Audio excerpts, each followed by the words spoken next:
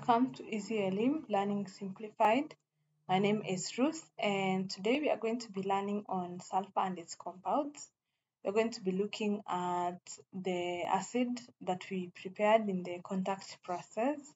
So these are some of the properties of concentrated sulfuric 6 acid. So we will start with the concentrated one, and then in the next video we are going to discuss on the dilute one. So concentrated sulfuric acid has a few physical properties. It's usually a colorless, odorless, oily liquid, and it's very dense with a density of 1.84 grams per centimeters cubed. It's very soluble in water, and it gives us heat when a solution is formed. It's hygroscopic in nature, so it absorbs atmospheric moisture to become wet. You notice this is one of the reason why it is used later on as a drying agent because of this nature. So to show the hygroscopic nature of sulfuric acid, we take a small beaker, we add the concentrated sulfuric acid, and then we left it for a few days. Before we left it, we weighed it, and then after a few days, the level of the acid increases. And also, when you weigh the final solution, you notice that the mass increases. So the increase in weight and size is due to water absorbed from the air by the concentrated sulfuric 6 acid. This is explains why sulfuric 6 acid is used as a drying agent. So it absorbs moisture from gases, and so it dries those gases in return. Also, it acts as a dehydrating agent. And one of the ways we can test for this is the reaction of the concentrated sulfuric 6 acid with hydrated copper 2 sulfate. So hydrated copper 2 sulfate crystals are usually blue in color.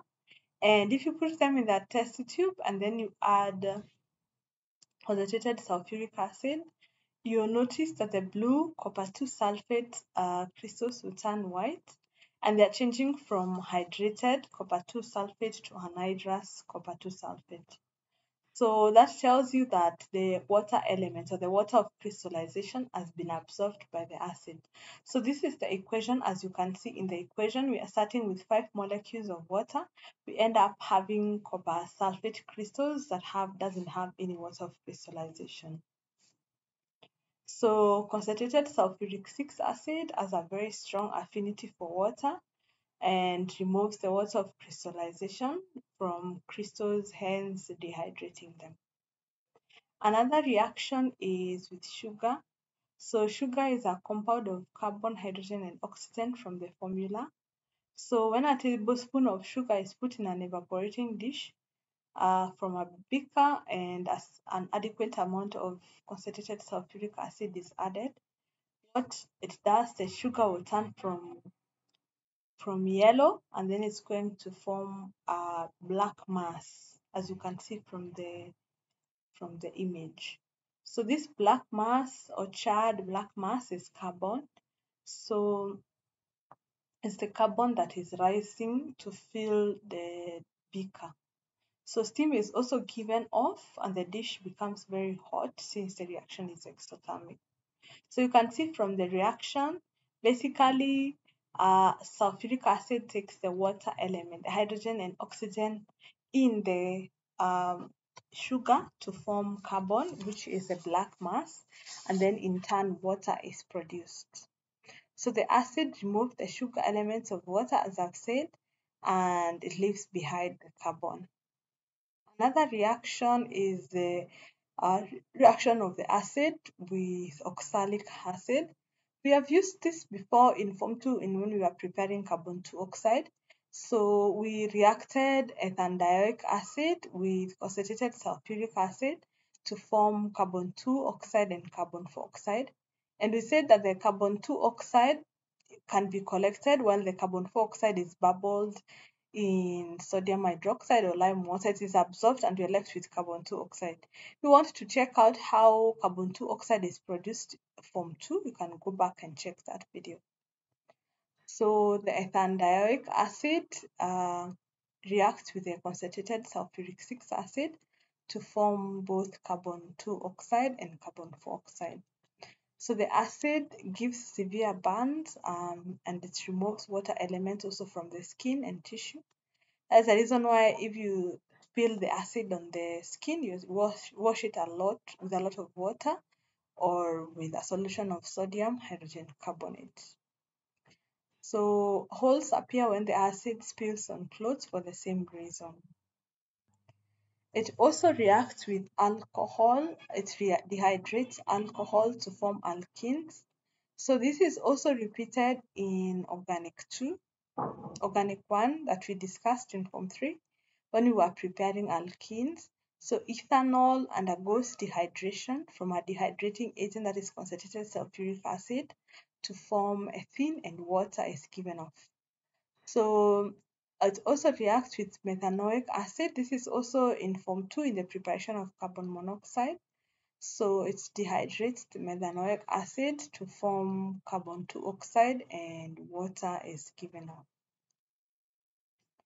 So sulfuric acid also acts as an oxidizing agent, in which case it is reduced to sulfur 4 oxide in water. So those ways are their reactions with metals. So for example, when a concentrated sulfuric acid reacts with copper, it forms copper sulfate, sulfur 4 oxide and water. Um, we know that normally when metals react with acid, they form salt and hydrogen gas. But you can see because of how oxidizing it is, instead of forming the hydrogen gas, it forms water and sulfur 4 oxide.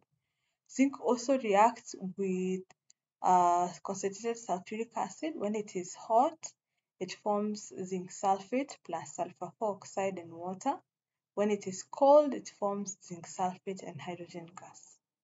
So for lead, it also reacts with concentrated sulfuric acid to form lead sulfate plus sulfur 4 oxide and water. Remember, this reaction starts and stops, and you'll see why.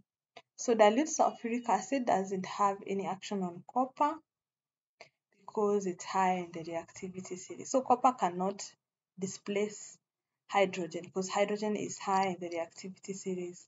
But in the concentrated one, it's possible because of the high oxidizing property of concentrated sulfuric acid.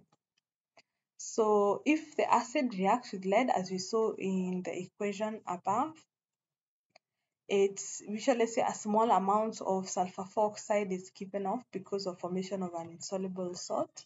And the insoluble salt in this case that is formed is lead 2 sulfate, which stops the reaction from occurring. So also concentrated sulfuric acid reacts with nonmetals, so it oxidizes them to their corresponding oxides. So for example, if you react carbon with concentrated sulfuric acid, we're going to form carbon 4 oxide, sulfur 4 oxide, and water. Remember, carbon 4 oxide can be tested using lime water, which is calcium hydroxide. Sulfur 4 oxide can be tested with so many things. You can use the litmus paper, you can use the potassium permanganate 7, the dichromate. The water is just part of it. And then also sulfur reacts with concentrated sulfuric acid to form sulfur 4 oxide and water. So next thing, we are going to look at volatility of concentrated sulfuric acid.